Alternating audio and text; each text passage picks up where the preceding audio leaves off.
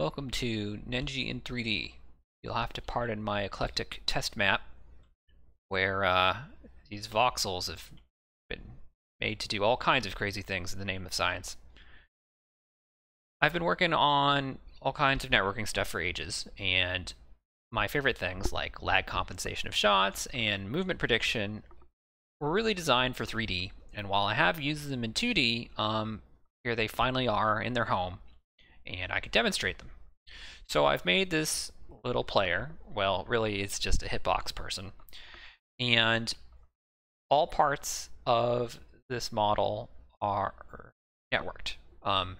So rather than do something sane like make a big box blob for the body and another one for the head and call it good, instead every part of this is actually hitbox, and they're synced across the network so that as this player starts running, if I click on any of the spots, the collisions will occur on the server.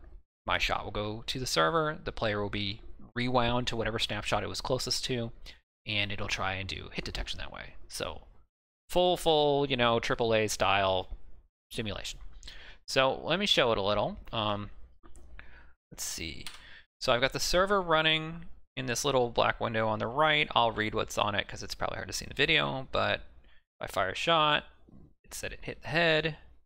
That one said it hit the right upper arm, more right upper arm, torso, right lower arm,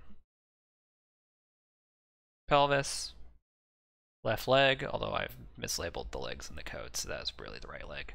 So all the parts are hittable. Let me make the guy run so that we have something a little more exciting, and also all these hits would have hit no matter what. Doesn't matter what kind of compensation we have, it's holding still. So I'm going to run him into this green wall. Actually, I'm going to run him inside this building because he can get stuck in a corner much more easily, and I can leave it running. So it's now stuck in there. I'm going to shoot some of the parts that are moving. That was a leg hit. That was one of those was a miss, went in between the legs, and one of them was a hit. I'm just going to full auto here. It's getting a lot of hits. There's recoil, so you can see the shots are like going up and up. Let's do arm and hip. So when I clicked, it went through the movement of the arm, and hit the hip. So you can see how accurate it is. There's going to be hip again. Let's see if I can land a shot on the arm. That was right lower arm. I don't know if I can really do the hands at this angle because they're spending most of their time in the wall. Well, that one counted, so right arm. So you can see how accurate it is. And this is running with 100 milliseconds of delay. So it's not even like network or LAN speed. It has a little bit of delay on it even now. And it works for, I mean, you can tune it. You can tune it how much you want it to be able to rewind. Rewind it too much and, you know, the players will get pissed off. So there it is, the holy grail of network programming. All the compensation, prediction, etc. And it's working.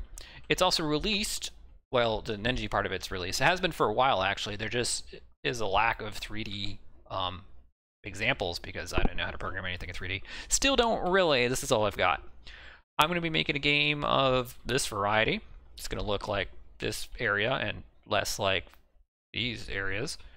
The goal of this whole thing was to make something that could do fast enough collisions that I could hopefully one day do 100 players, although I don't really know how to do that in 3D because objects have a lot more data associated with them in 3D than they do in 2D. I'm probably going to start with maybe like a 20-player deathmatch game and see what I can figure out from there.